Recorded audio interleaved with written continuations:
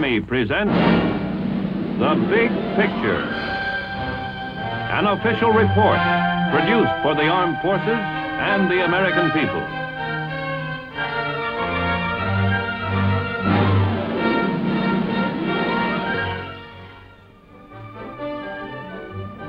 When you're in the Army, you get a chance to do a lot of traveling, see a lot of sights, and meet all kinds of interesting people.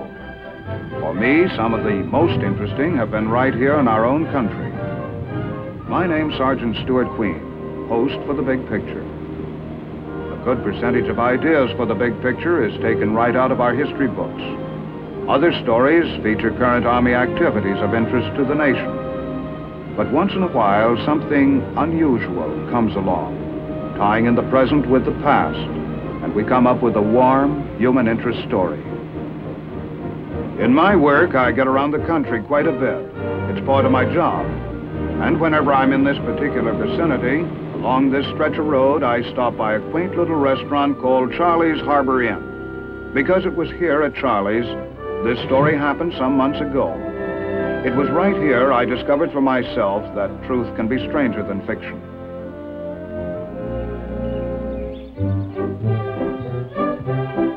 It was the kind of incident you read about in a novel or see in a grade B movie.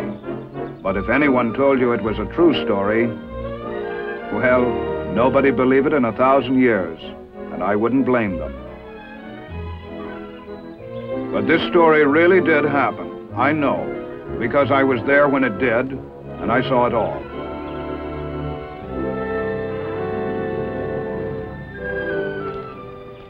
Anything wrong, officer? This your car? Yeah, why? That's why. So help me, officer. I didn't even know it was there. Let me see your license. Well, look, officer, I've only been here about 10 minutes. Yeah, I know. I was just making an important phone call.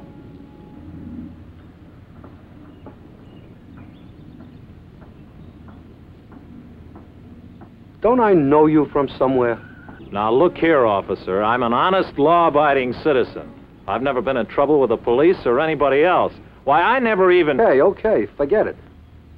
You ever been in the service? Yeah, but what's that got to do with it? Never mind that. Just answer the question. When did you serve?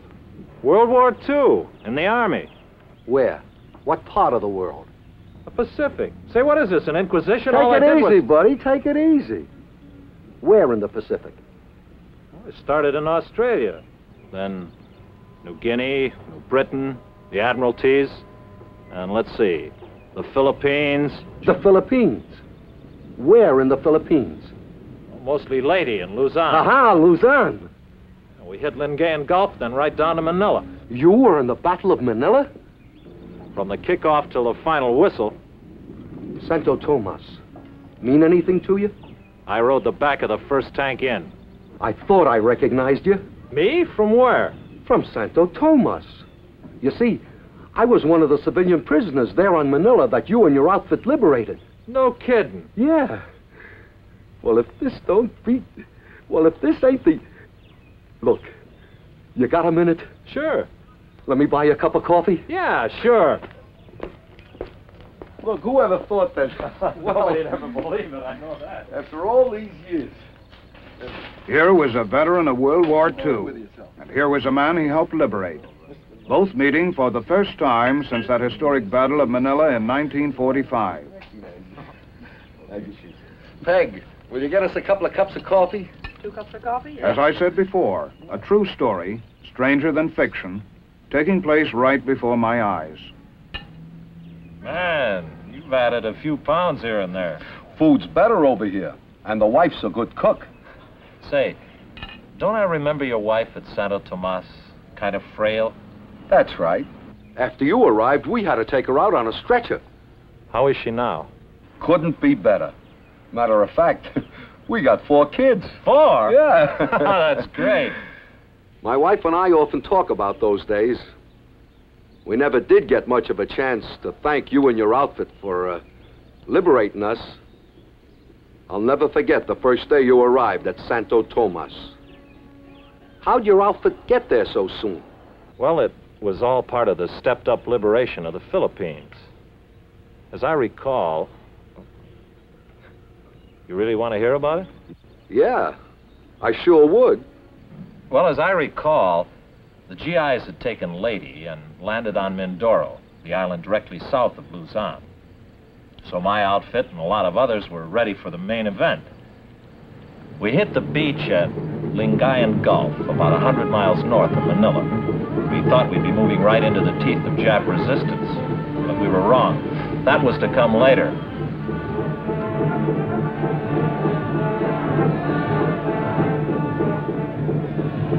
We pushed on down the valley toward Manila, cleaning out little pockets of resistance where we found them.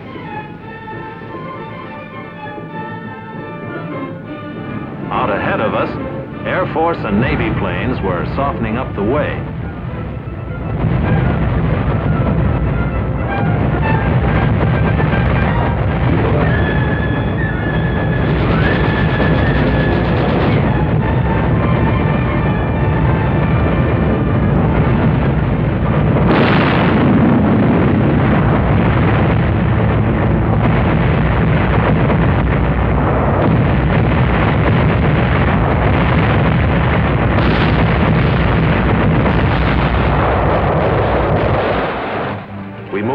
Cautiously forward, wondering what had happened to the enemy. And for a while there, it looked like we were tourists having ourselves a real ball. Along the way, one of the GIs picked up an innocent-looking piece of paper, which turned out to be a Japanese field order. It stated, "All Filipinos found on the field of battle were subject to immediate execution." This applied to all Filipinos in Manila. Filipino guerrillas brought in reports that American and Allied prisoners were starving and being mistreated in the city. So we stepped up the pace in the outskirts of Manila and finally established contact with the enemy. But we soon lost it, and we realized that the Japs were withdrawing to the heart of the city. At Grace Park, where the monument stands, snipers took pot shots at us and slowed down our advance somewhat. And the only satisfaction I recall here was that my outfit was the first to enter Manila proper.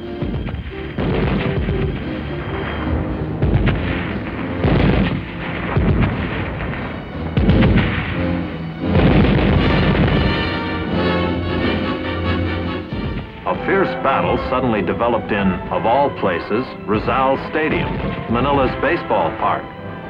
The enemy had dug himself in under the stands, and we slugged it out with him with no cover.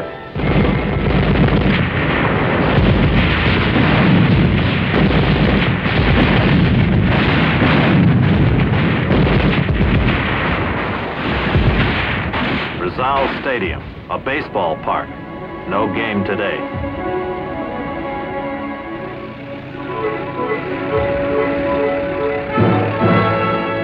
Then we raced into the University of Santo Tomas and liberated, along with you, hundreds of American and Allied internees. It had been 3 years since this pathetic group of prisoners had seen a free American or a square meal. Everyone in Santo Tomas was fortunate that there had been U.S. Army and Navy nurses who had been captured on Corregidor to care for you during those dark years.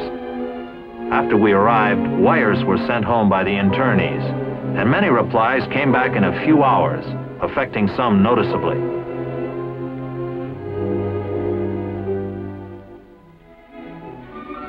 But for everyone, the liberation was a big celebration party. Kids who'd had no toys for 3 years now had giant-sized ones. And all of us were discussing how wonderful it was that the nightmare was over, at last.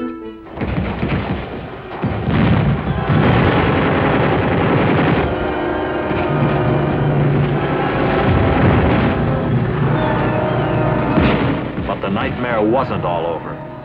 The enemy started shelling us at Santo Tomas. We saw internees who'd survived the 3 years as prisoners killed by the incoming fire. I'll never forget how the shelling of this non-military target continued for several days while we evacuated the seriously ill and injured. Finally, the shelling of Santo Tomas let up. The Japs needed their artillery fire more urgently elsewhere. Then the internees were evacuated to the States, most of them by plane. But I guess you'd remember more about that evacuation than I would. I'll never forget it. If you'd been a few more days rescuing us, I don't think my wife could have held out. But she made it okay, thanks to you and your buddies. That's the way the ball bounces. You never know when you can help the next guy. Yeah. I remember when I left Luzon, the battle in Manila seemed to be getting worse. Yeah, it sure was. What with the excitement of going back to the States after being a prisoner for 3 years, I never did get the dope straight on how the final stages of the battle went. It's all kind of fuzzy in my mind. All I know is we won, but it was quite a scrap, wasn't it? It was rough. Yeah, I know. How'd you make out after I left? Well, we got ourselves a good taste of street fighting. Being jungle GIs up till then, we found we had a lot to learn about fighting in city streets and big office buildings. But we learned fast. Combat is one thing for sure, a good teacher. How'd you come out? Oh, me personally, okay, but not so for some of the others. The deeper we got into Manila, the more fanatical the Jap resistance became. They couldn't escape, and they wouldn't surrender, so they fought till they died, most of them anyway. Our casualties were heavy. And the more we moved into the heart of the city, the more the enemy took advantage of the huge government buildings for defensive positions. Some of the buildings had to be ripped apart stone by stone before we could continue our advance. The enemy defensive plan soon became apparent. He was fighting delaying actions to allow his troops to cross the Pasig River, which cuts Manila east and west right through the middle. We pressed forward as fast as we could through fantastic tangles of broken buildings.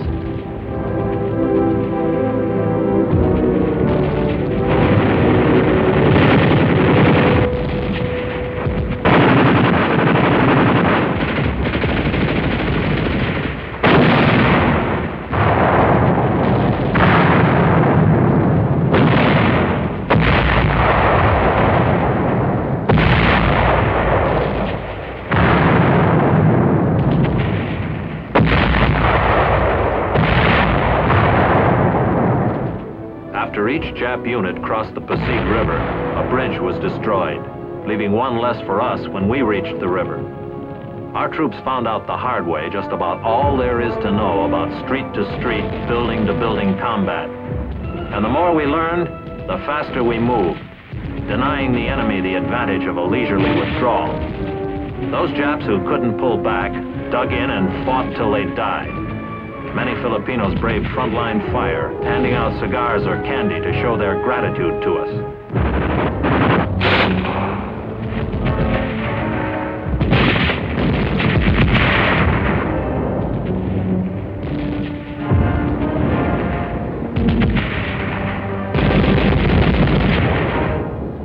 The enemy had orders from the Imperial High Command: hold Manila or burn it.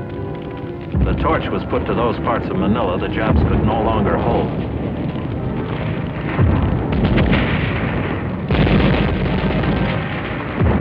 Barrels and drums of gasoline and motor oil were detonated by the Japs inside buildings from one end of Manila to the other. And through all of the inferno, the GIs kept up the initiative, carrying the attack forward toward the Pasig River.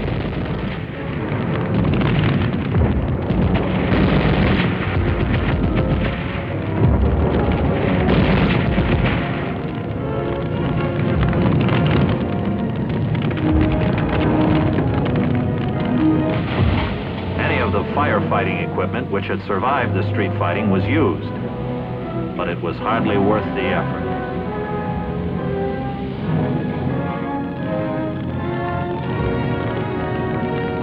The fire gained momentum, burning city blocks at a time, consuming everything in its path that would burn, and it seemed to reach its peak of destruction at night.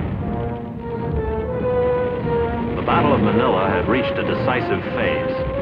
We were north of the Pasig River, and the Japs were south and moving into the famed old walled city called Intramuros. We kept the enemy pinned down with our fire while we brought up troops to prepare for a boat crossing of the Pasig.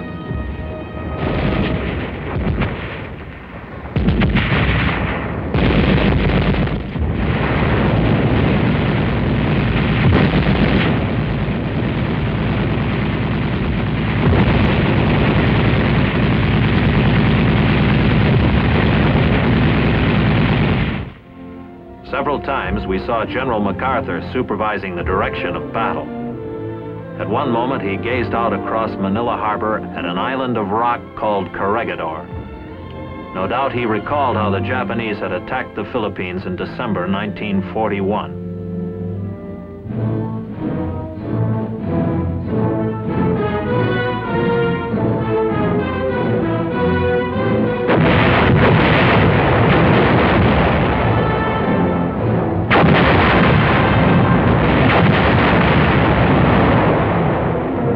And then in May 1942, the enemy swarmed over Corregidor. No doubt, too, the general had many times pondered the fate of his troops who were outnumbered, out of ammunition, food, and medical supplies, and thus compelled to surrender. The tide of hope had reached its lowest ebb for Americans when General Jonathan Wainwright sat at the surrender table, and the American flag was lowered on Corregidor.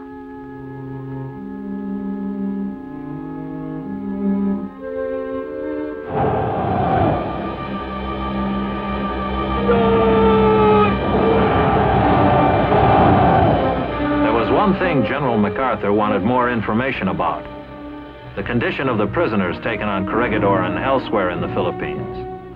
The word had gotten around about the death march, the forced march of the American prisoners by the Japanese, which caused many to die. These were the troops the general had in mind when he returned to the Philippines.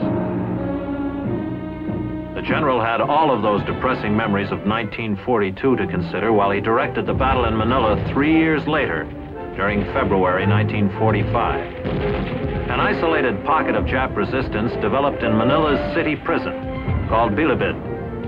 Filipinos brought in word that American prisoners, many captured on Corregidor, were being held in Bilibid. We stepped up the attack and raced toward the city prison.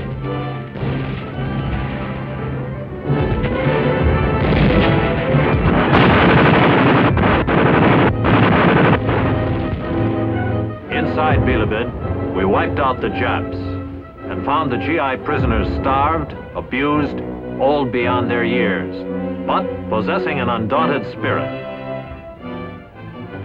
They lined up for chow with a 3-year appetite. These were young fighting men on Corregidor. Now they were no longer young, but they were alive. While the battle raged on, preparations were made for an aerial invasion of Corregidor. For Manila could not be secure without Corregidor in our hands.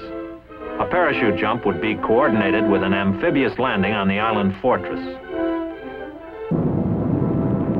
Air Force and Navy pounded the rock while the troop carriers flew in the parachutists.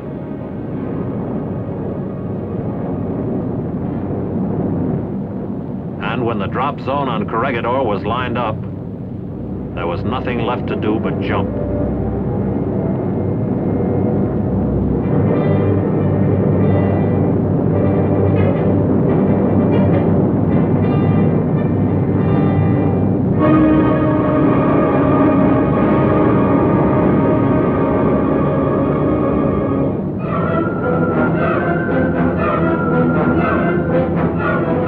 Supplies were dropped right where they were needed.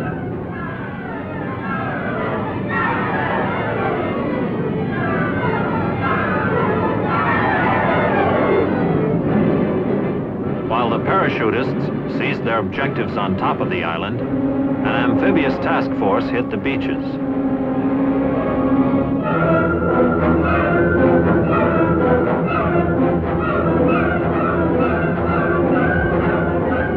Another airdrop of supplies, for at first, everything was delivered by parachute.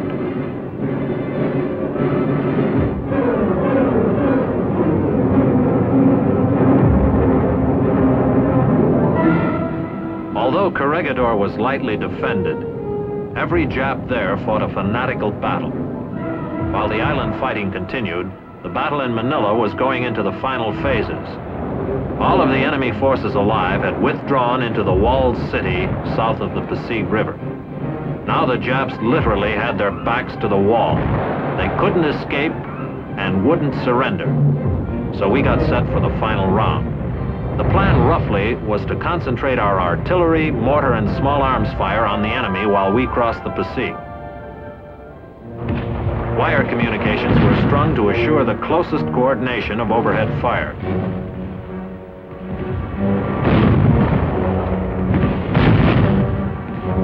Finally, when everything was all set, the order was given to commence firing.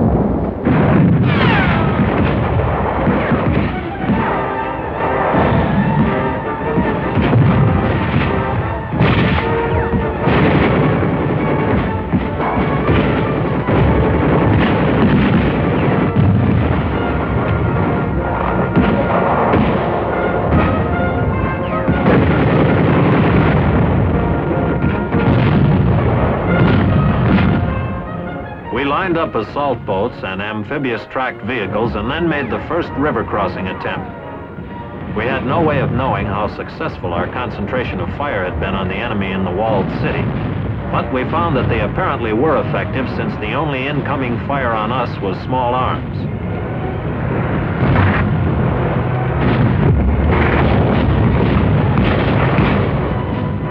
Soon we were pouring across the river, getting established on the south side and moving toward the closest wall of the walled city.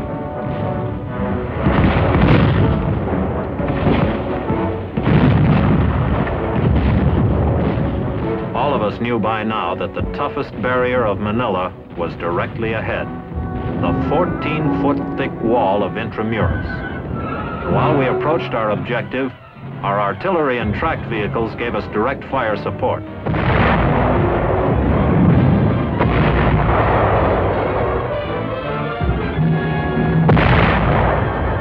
Between the river and the walled city was an open park area. And as we moved over it, we realized that this was the first open spot we had crossed since the Battle of Manila had begun.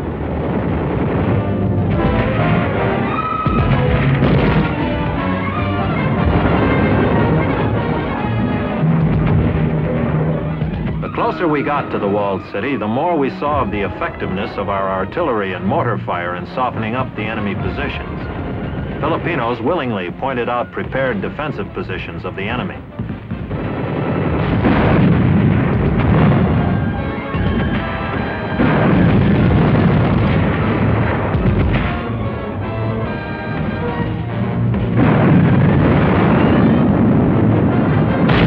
Finally, we reached the outside wall.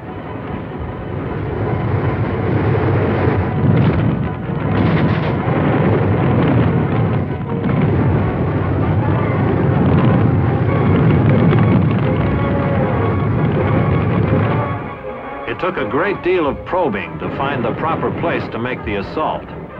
For breaching this fortress was no easy matter regardless of how much artillery we had poured into it.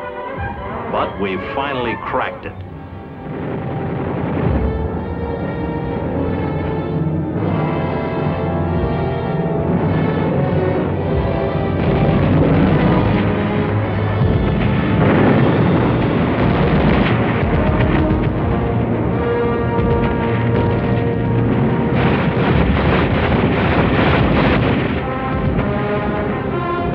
Once inside Intramuros, the city within the walls, the battle was suddenly over. Only the rubble and chaos of combat remained. And among the debris, we found human wreckage.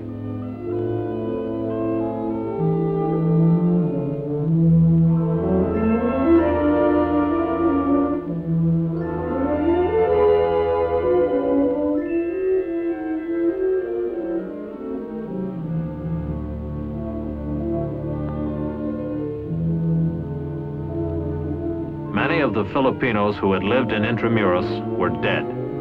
Those who somehow miraculously survived started a great mass exodus across the river to go anywhere. Anywhere away from the horrors of the walled city.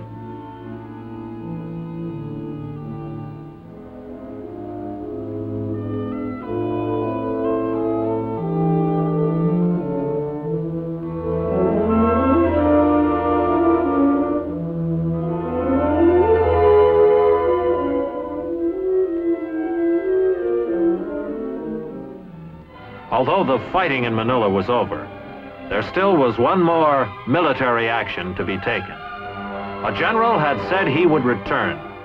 He had. Now, with a flag-raising ceremony on Corregidor, the Battle of Manila was officially over.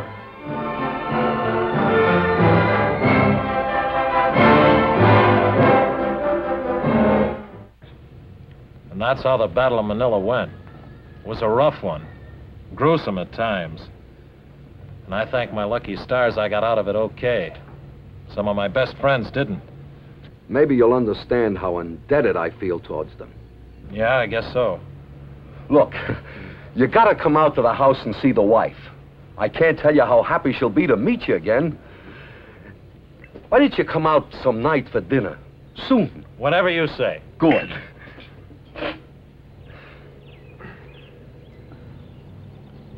Looks like we've got some unfinished business here. Yeah, it sure does. Well, there's one way to finish it. But good.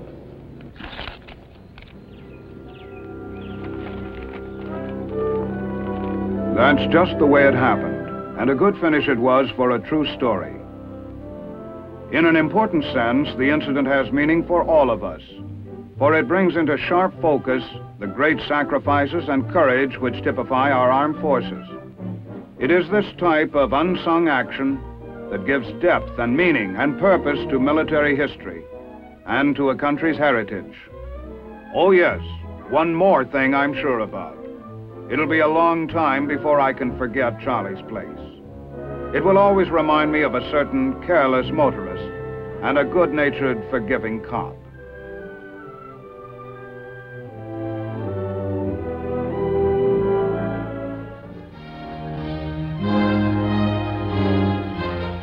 The Big Picture is an official report for the armed forces and the American people.